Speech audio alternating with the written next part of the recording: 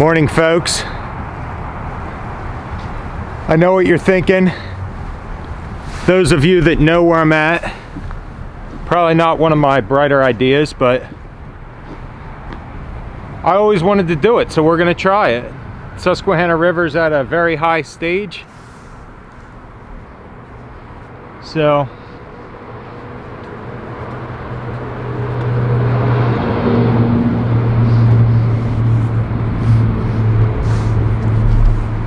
we're gonna see if we can't go out here and catch a couple fish. We got the ever famous. Brought a real life jacket for this one. Run. Yeah, it's probably a good idea.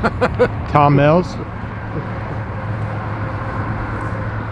We're gonna put in here and see what happens. The river crested about 3 days ago, so it's on its way down. I mean, normally you obviously would not want to put one of these boats in at this boat ramp, but I've been here once or twice and I kind of have an idea where some of the rocks are at. I put a custom exhaust on that motor. We're gonna see how she sounds. You just did? Something different? Yeah. Different exhaust? Custom. I brought you a bottle of water in case you need it. Thanks. So yeah, we're gonna go out here and see what happens. Ripping the Phoenix and Jeppo territory.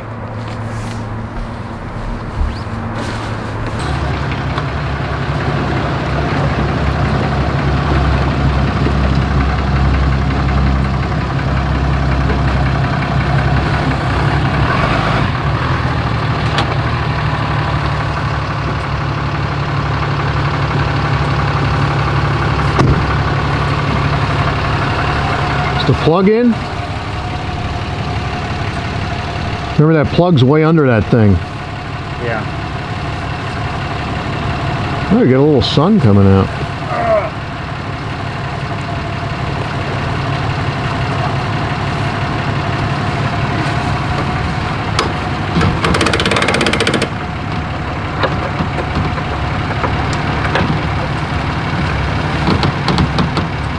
I guess we'll see what happens here. Sounds like it's going.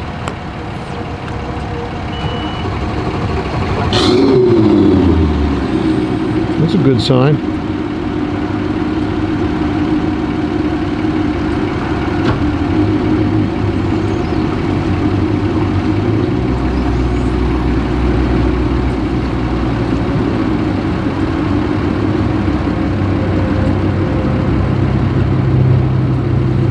I got the keys, so just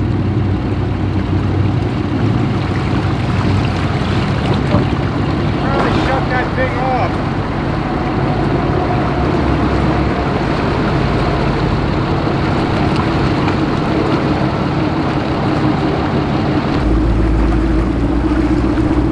Yeah, it is. You actually launch that thing without too much trouble at all. You can grab that thing. Huh? Otherwise it'll fall over. Is it on? And just kind of, yeah, I guess just kind of pan it around and film, and whatever happens, happens. Starts getting too out of control. Yeah, you watch for logs.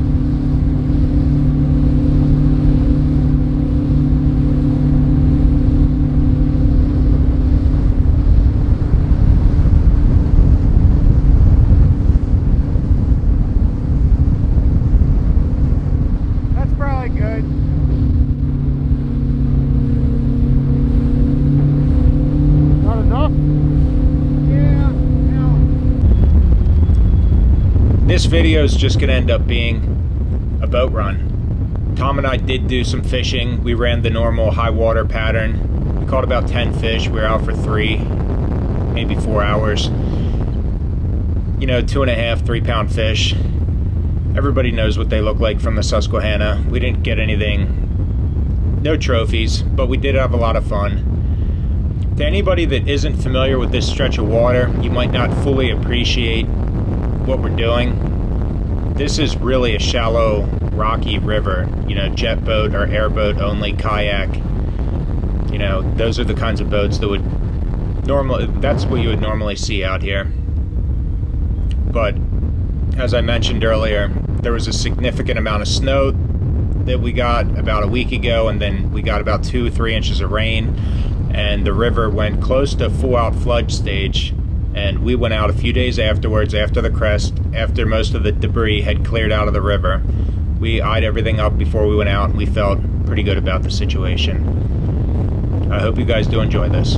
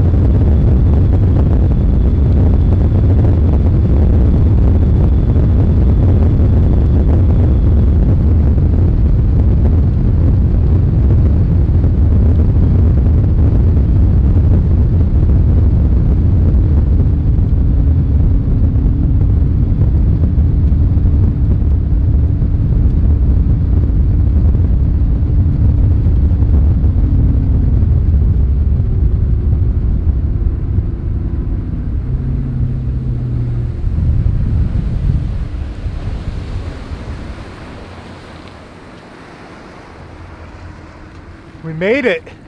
Man, it's gonna be hard coming out here and going slow in a jet again. I wish I had this kind of... I want some credit because my freaking fingers are frozen from holding that camera. You did good. At 70 miles an hour or whatever the hell we were doing. You did good, Sportco. I'm proud of you. We were only doing like 40. Oh, whatever. It was cold. A little chilly. All right, bring her in. Yeah, we'll go in here and try and get her back on the trailer. So far, pretty successful trip. The fact that we got here is a big deal. Yeah. Dude, we got here in like 5 minutes. I know. All right. All right. Back safe and sound.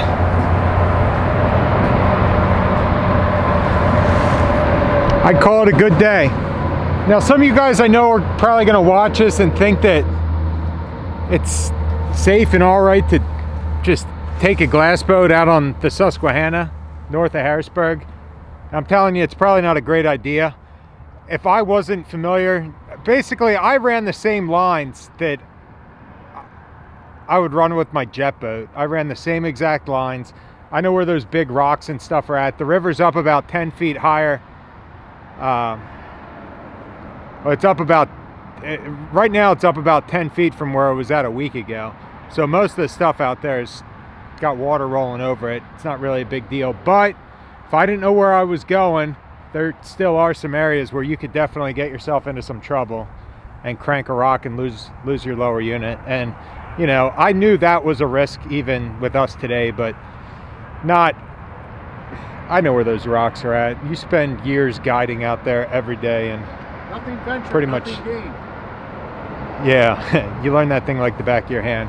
So it was a successful trip, fun deal. I probably won't do that a whole lot, but wanted to do it. We did it, got it done, did it safely, and we are back in action.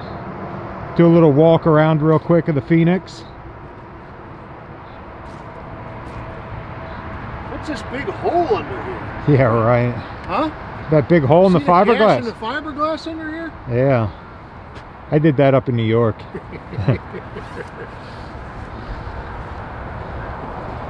This is the Phoenix 920 Pro XP. Thought it had some numbers on it. Maybe they're around the back. Got the 250 Pro XS. I thought it had numbers on it. I guess it doesn't. Maybe the guy, maybe they fell off. Maybe it's not a 920 Pro XP. Who knows what it is? But she ran great out there today. So thanks for watching, guys. And if you subscribe to my channel, you probably know I don't upload there's no scheduled upload, so who knows when I'll do another one. But I am scheduled to get another jet boat this winter, so I know I'll be doing some video work with that. Anyhow, we're at the end of 2020. I hope 21 gets better for all of you, and we'll see you next time.